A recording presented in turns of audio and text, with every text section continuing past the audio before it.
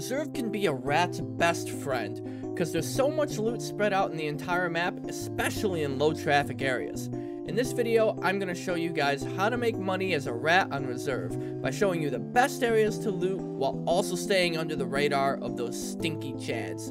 With that being said, nothing's guaranteed, every raid is different, but I'm going to try my best to give you guys the best chances of survival, and extracting with a few 100,000 rubles worth of loot. Now before we get into the video, shameless plug.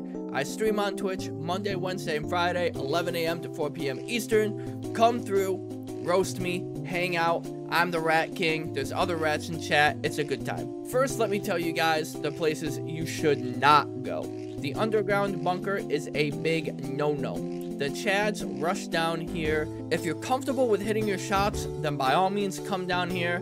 But you clicked on this video, and I'm assuming you're a rat like me, and I have Papega aim, and I stay away from the bunker. I would also stay away from Black Bishop, which is the building that the helicopter is facing, also known as the drop-down building. There are 4 spawns right next to this building, and all of these spawns rush here. The drop-down room has tech spawns like Tetrises and GPUs, so unless you get the spawn for it, avoid it.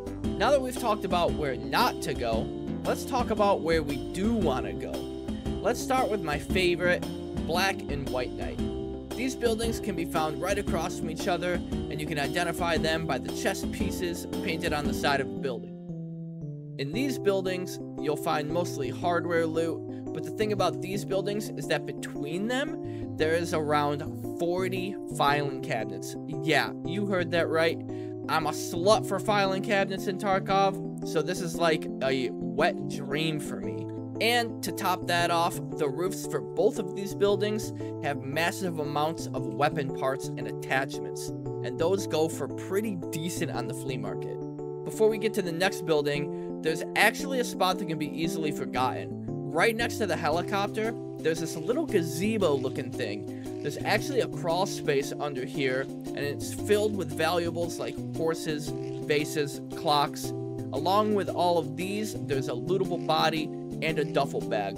But careful with this spot, because if somebody sees you go in here and crawl in, all they have to do is throw one nade and it's back to the menu for you. Next, I'll talk about White Pawn.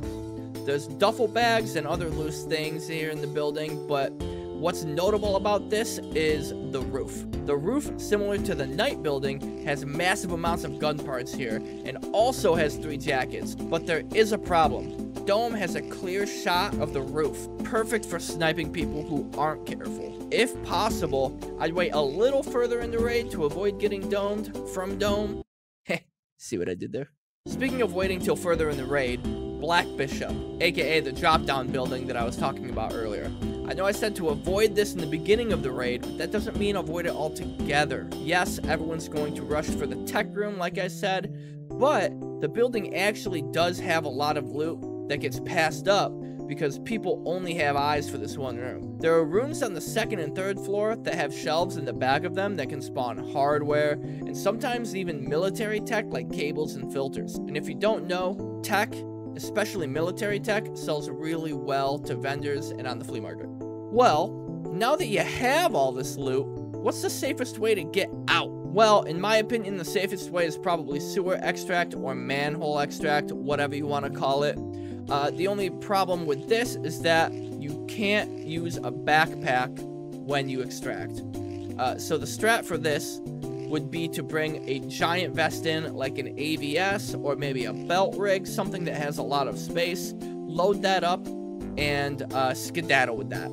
My second option would have to be cliff descent, but for this, you can't have body armor on, and you need a Red Rebel melee weapon and a paracord. And at this point in the wipe, I just checked it, Red Rebels on the flea market go for around 6 million rubles, and I'm guessing if you're watching this video, then you don't really have money to be spending on that.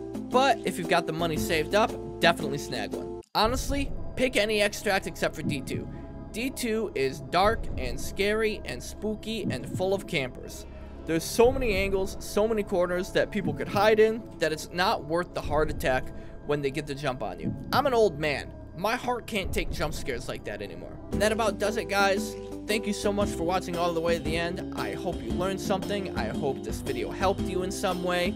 If it did, let me know in the comments below, and I'll see you guys in the next one. Peace out. Wow, thanks for sticking around, guys. That was a really fun video, but guess what? This video right here, way cooler. Also, like, comment, subscribe. It helps me out. Thanks.